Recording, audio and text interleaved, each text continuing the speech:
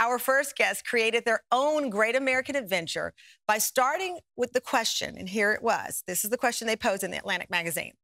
Why should I go to your town? Think about that.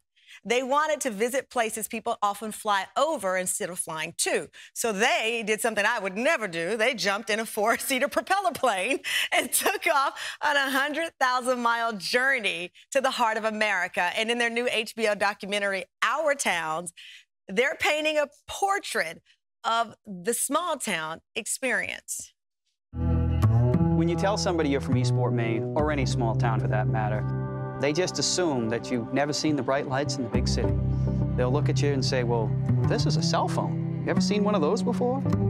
It's just that belief that somehow, by living out here, we're not as metropolitan and as savvy as to what's going on with the world. I would argue, perhaps we know it even a little better because we take the time to focus on it. And that makes us a whole lot more worldly than people believe. Well, Deborah and James Fallows join us now. Thank you both for joining us. I have to tell you, I saw this promo run one late night watching HBO, and I said to my team, we got to talk about this because we're all now in that mindset, James. Maybe we should take a road trip. What should we do? And I saw a study that said most people will drive around 3 to 4 hours from their home, which means a lot of small towns are right in our eyesight. That is true, and we're here to testify that people should do this. It's harder to travel internationally now than it's been, in past years. But this country is so full of rich, fascinating, and important places where people, in addition to having all the unique characteristics you're going to talk about in this program, they're also solving the problems the country as a whole needs to deal with, whether it's education or sustainability or inclusion or all the rest. So we would say get on the road, or if you have a little tiny airplane like us, go in the air. Well, Deborah, I was saying that in the beginning of the show, I love people who love where they're from. I think about all of even the hit songs that are just people repping their city, from rap to country, name it. What is it about that connection we have to really wanting to brag on where we're from? I think it's maybe a little bit of that duckling imprint. The place where you grew up is the place that shaped you and gave you a lot of your values and certainly all your growing up experience. So what we found when we were flying around and going to cities for a couple of weeks at a time was that people did love to talk about their hometowns. When we'd ask any kind of question of what's going on here or what do you like, they would open up immediately, and that actually was one of the easiest parts of the travel, to get people talking about where they're from. You stayed in each town for 2 weeks. Why did you want that 2-week experience, Deborah? What was that about that magic number of being there for those 14 days or so? Well, you can't just, it's a very different experience if you drop in and go to a diner and start asking people kind of the usual questions about national politics.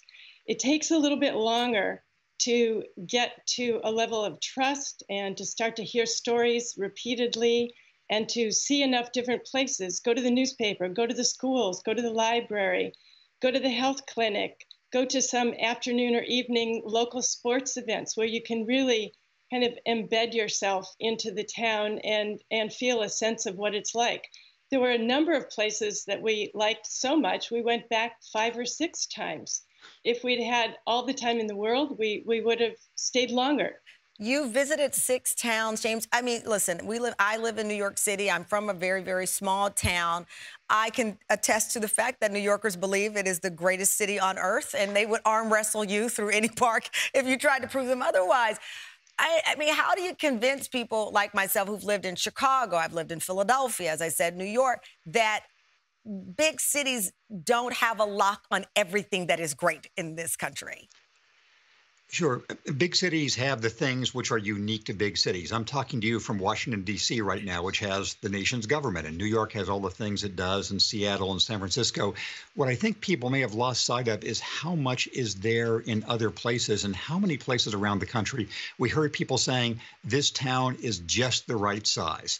It's big enough that you can find lots of things you want to do. It's small enough you can have some influence. So people with different tastes can find that in a town of 1,500 in East Eastport, Maine, where we've been, or 250,000 in Columbus, Ohio. So I think that there's just the density and surprise of experience in the U.S. would open a lot of people's eyes. Well, I have to tell you, too, I mean, there are a lot of stereotypes that come along with and facts of hard life that come along, Deborah, with being in a small town. I know very clearly the health issues that face Luling, Texas, where I'm from. If a person needs a specialty doctor, they've got to drive all the way to Austin, Texas. That's a 45-minute or hour-long drive, even the distribution of vaccines. So it is not all, as I used to say in my Deadline crime days, a bucolic picture of Americana. It has its struggles like any other place. Clearly, they have their struggles. And part of our journey was not to whitewash any of these. We saw all of the kinds of issues that you hear about in America: opioids, kids on drugs, people losing jobs, factories closing down, towns having to reinvent themselves. But when you're from a small town, and both Jim and I are from small towns, so this kind of came naturally to us, you know how people have to rely on each other, how they have to get along with each other, how they have to be the ones who solve their problems, because they know what is right and what is wrong. And they know, as one person told me, Microsoft is not coming to our town. They're not going to save us. If we want to change something, we have to do it ourselves. So the idea of getting a realistic sense of what your town is, what's the story of your town, what are your problems, how do you solve them? And we are in this together, and the buck stops with us, is what happens in small towns, for better and worse. It's a fascinating documentary. Thank you both for joining us. Our Towns, the documentary, is streaming on HBO Max. Thanks to Deborah and James for joining us.